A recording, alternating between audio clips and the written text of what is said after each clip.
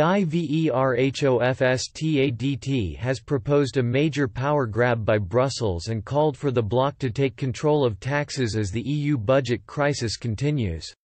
The former Brexit coordinator for the European Parliament has ordered the EU27 to replace national contributions with a new tax revenue stream, as the bloc faces a £62 billion €75 billion black hole left by Brexit. Mr Verhofstadt called on Brussels to revolutionise the budget after EU leaders ended a marathon summit on Friday without a resolution to the bloc's 7-year multi-annual financial framework (MFF). The arch-Europhile said the EU needs its own resources and proposed the introduction of a tax on big internet platforms or. The 66-year-old Belgian fears the EU risks being left behind by the two largest economies, China and the US. He wrote on Twitter, "It's time to revolutionize the EU budget. Instead of national contributions, we need own resources, e.g. a tax on big internet platforms or big polluters. It's the only way to defend our EU interests in a world dominated by empires like the US and China." EU leaders failed to agree on a financial package for the 2021 to 2027 budget following 28 hours of talks in Brussels. Clear divisions between the 27 member states resurfaced after several nations refused to contribute more funds for the spending package, worth around €1 trillion. The so-called Frugal Four of Austria, Denmark, the Netherlands and Sweden believe the budget should be capped at 1% of the trading bloc's gross national income. A number of the poorer member states and the European Parliament want to stick with a bigger budget of 1.3%. The budget is also made up of customs revenue and income from fines levied by the Commission.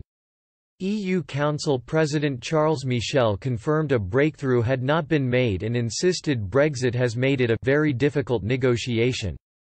Mr. Michel said, "Unfortunately today, we have observed it was not possible to reach an agreement."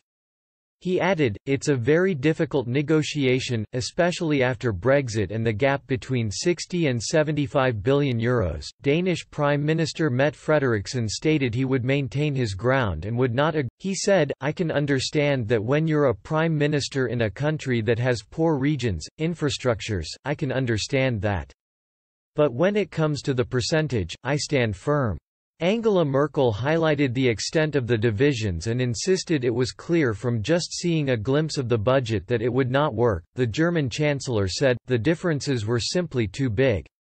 Even rough data of the new proposal was enough to show that this would not be enough to bridge the differences. Emmanuel Macron dismissed any idea the disagreements were triggered by Brexit and insisted it is something he has become accustomed to in the bloc. The French president said, "These divisions are there.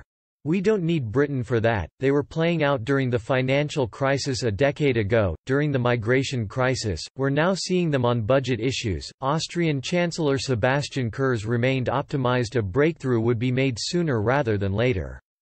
He said, "In the past it was always such. We needed 2 or 3 summits. I am hopeful to get a new breakthrough next time."